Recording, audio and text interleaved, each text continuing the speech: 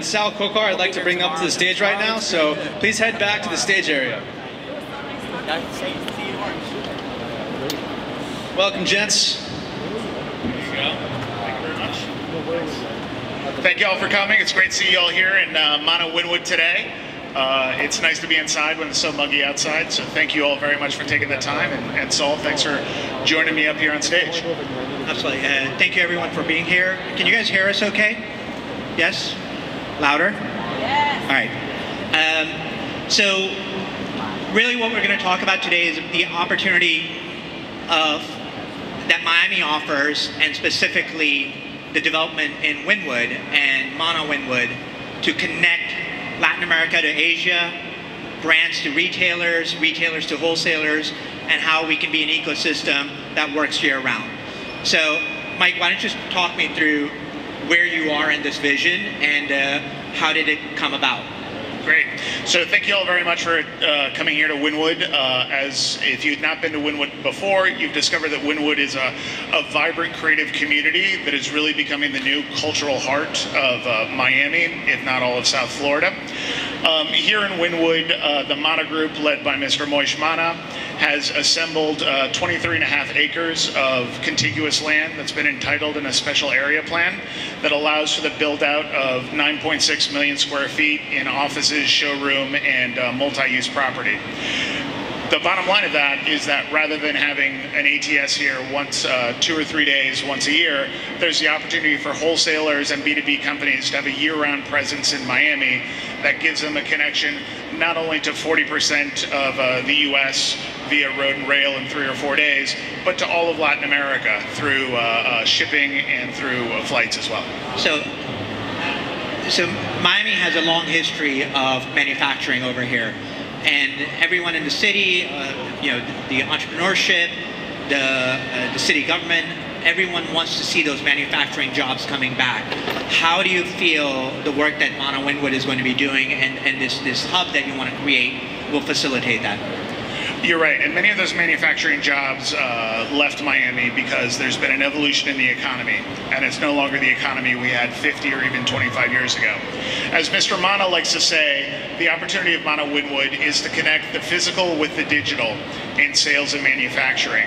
So it's not just a traditional manufacturing facility, it's not just a traditional brick and mortar store, but it's a melding of both just-in-time logistics with bespoke sales in boutique stores and the latest in manufacturing technologies.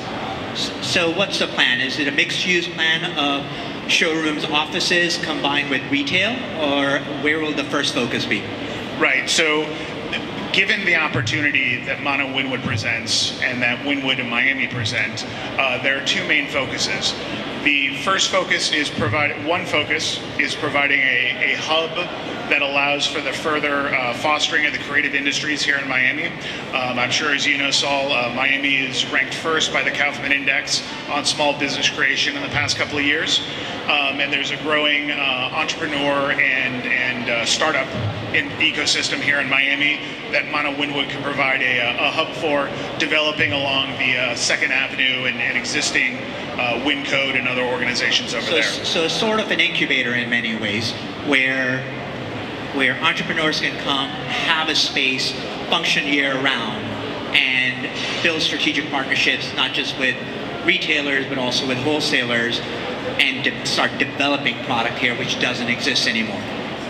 Exactly, and that creative hub will be complemented by the Asia Trade Hub, which is focused on creating a home for Asian and Chinese companies in particular in the Americas by allowing for showroom, office, extended stay, micro units for more creative types, retail so they can exhibit their wares, allowing them to take advantage of the natural benefits that Miami has with over 1,200 flights to Latin America and the largest deep water port in the southeast, allowing for those wholesale connections to be made. So as far as the manufacturers that are here today and the sourcing companies, how do you feel, what's their value to be here as opposed to New York, or in Vegas, where the traditional shows are happening? Sure. So in Vegas or in New York, you have the opportunity to travel to a couple of cities in Latin America and be able to connect with them on a more regular basis. But if a manufacturer from China or from Bangladesh sets up in Miami, then instead of seeing their clients in Latin America once a year, they can see them quarterly or even more often with direct flights to 1,100 cities in the region. So I've been a big proponent of creating the ecosystem around the creative entrepreneur. That once you have once you are supporting the designer, you essentially create the industries around that designer. The sample making facilities, the fabric textile mills, and ultimately the production and sourcing around that. So today, where are we? Is there a discussion of a free trade zone? Is that something that's in the near future? So as we saw earlier, the Free Trade Zone 281 is already established in the area and provides plenty of opportunities with that. There are other community development districts that are being pursued that would allow for a flourishing of the creative class without the overburden of government regulation.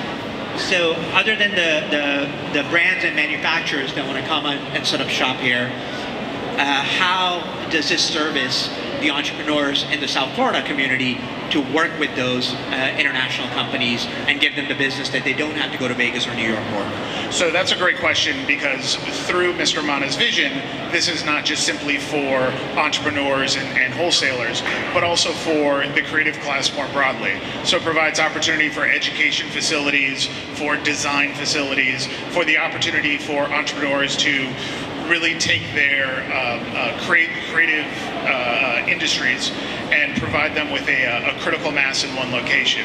Because if you look at the creative and the tech companies that are coming to South Florida, they are oftentimes opening their offices down on Brickell, but when they have the office opening party, they have them here in Wynwood, and it shows that they want to be in this area.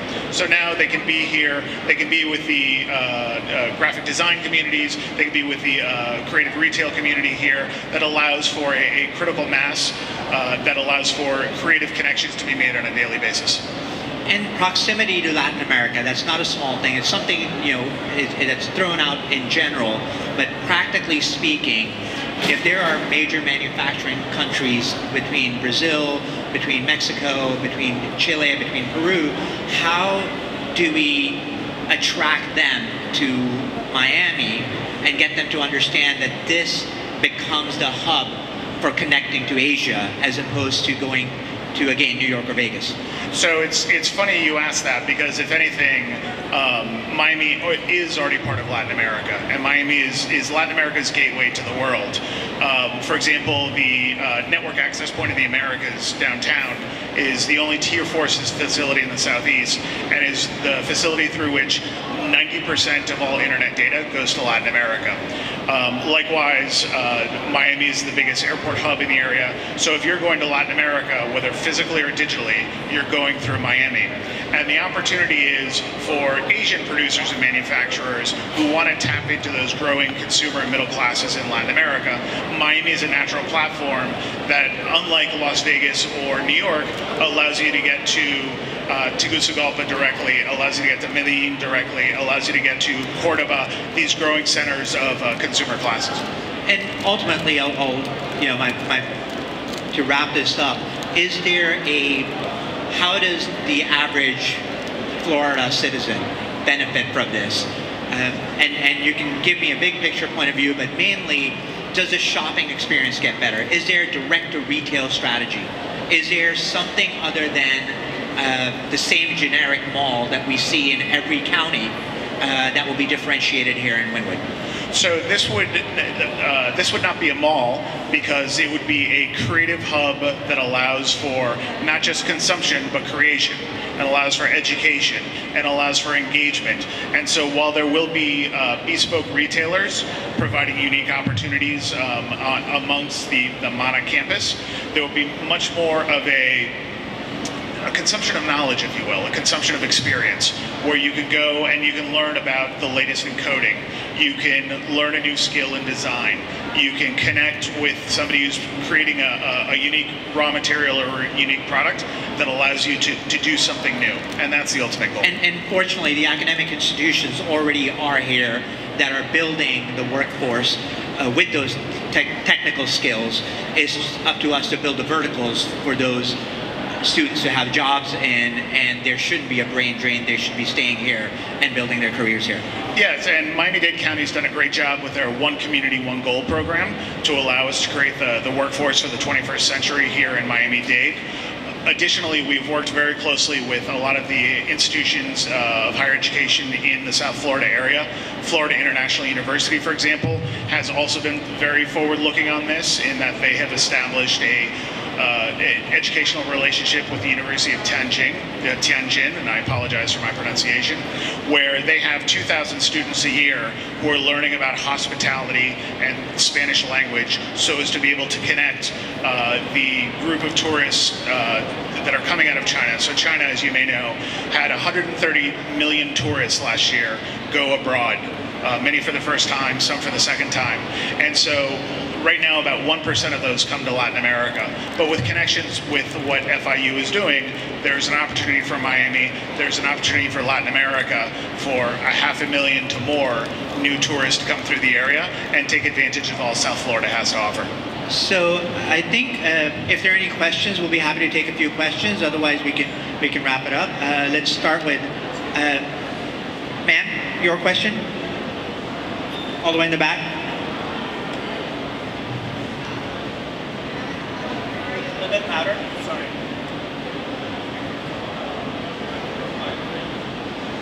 I'm an entrepreneur, fashion designer. I own a boutique on Ocean Drive in Fort Lauderdale. I also have a utility patent and so on and so forth. The biggest challenge has been not being able to get our resources here domestically. I mean, I've been to Tex World. I've been to Magic many times over. I gave it a second try. I gave it a third try, fourth, fifth. It's not what we need.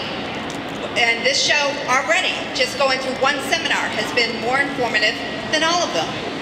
I also go to DG Expo. So we should be the gateway to South America's fashion industry. I would much rather do business with South America than go the other way, because it's more practical for us.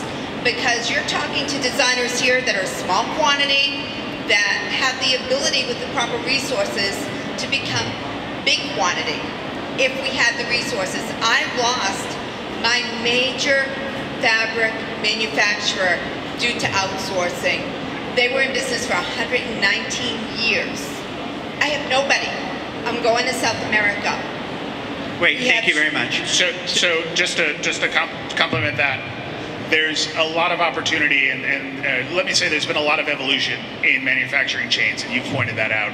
And there is a lot of opportunity here in Miami for much of the nearshoring that's been going on in the Caribbean Basin and elsewhere in Central America and the rest of the Americas. And so as that evolves, there is an effort to provide more value-added opportunities here as opposed to kind of traditional manufacturing. We need to know where to find them. But I have one more question. I was here when the merchandise opened in the 70s. It was booming. We need another merchandise mart here where retailers can go and buy wholesale. Would this be a part of that as well? Other than learning and designers, we need to be able to purchase merchandise without going to Atlanta, the America's Mart.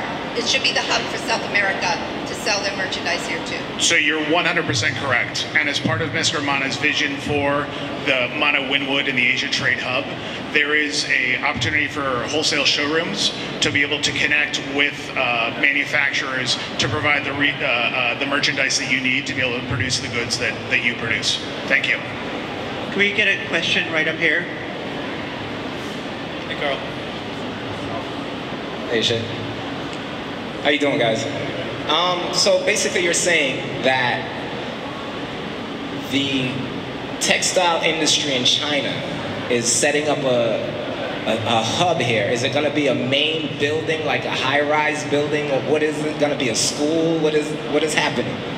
So that's a good question. And under the special area plan that Mr. Mana is working on with Miami-Dade County, we can build out up to 9.6 million square feet of mixed-use office, showroom, retail, and specialty use. What does that mean?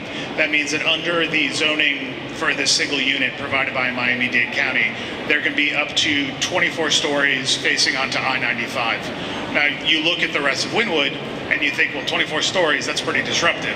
But Mr. Mana's vision, and what we've been working towards, is to provide a step-down integration of that so that we don't disrupt the existing ecosystem in Wynwood while providing the opportunity for growth in the future.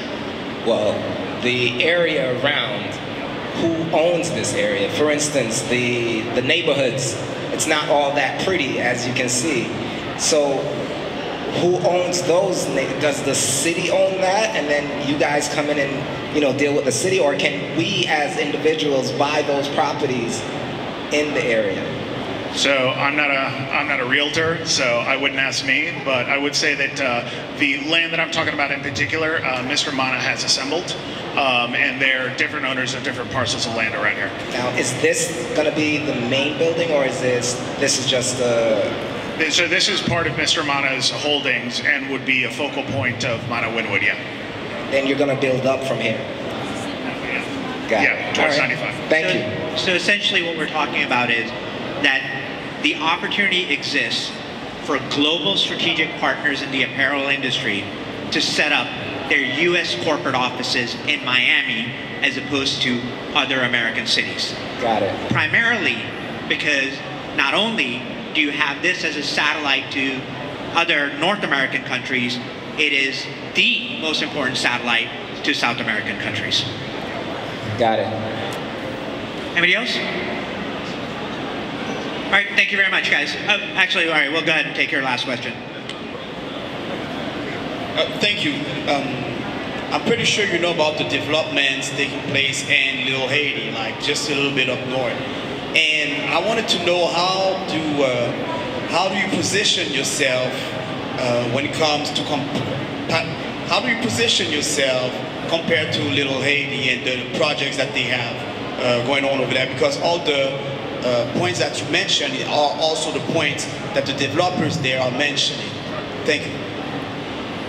No, and you raise a good point, and there are a lot of opportunities there. Part of what makes Mana Wynwood unique is the Wynwood neighborhood that it's in, and not to say anything about Little Haiti, which is a great neighborhood, and I like the shrimp and coconut over rice that I get whenever I'm up there, but Wynwood has been identified by the New York Times as one of the most dynamic and creative neighborhoods in the country. And when you're talking, so here in South Florida, Little Haiti is known as a creative neighborhood. Wynwood is known as a creative neighborhood. But when you're talking on a global level, and you're talking to Asian retailers, Chinese retailers, Chinese manufacturers, the opportunity of a neighborhood like Wynwood that has a marquee brand like that's been identified by Forbes, by New York Times, makes the conversation much easier to have, which allows Mana Wynwood to move much faster than other projects. All right, gentlemen, thank you very much. Thanks, Mike. No, thank you, man. Thank you, Sal and Michael.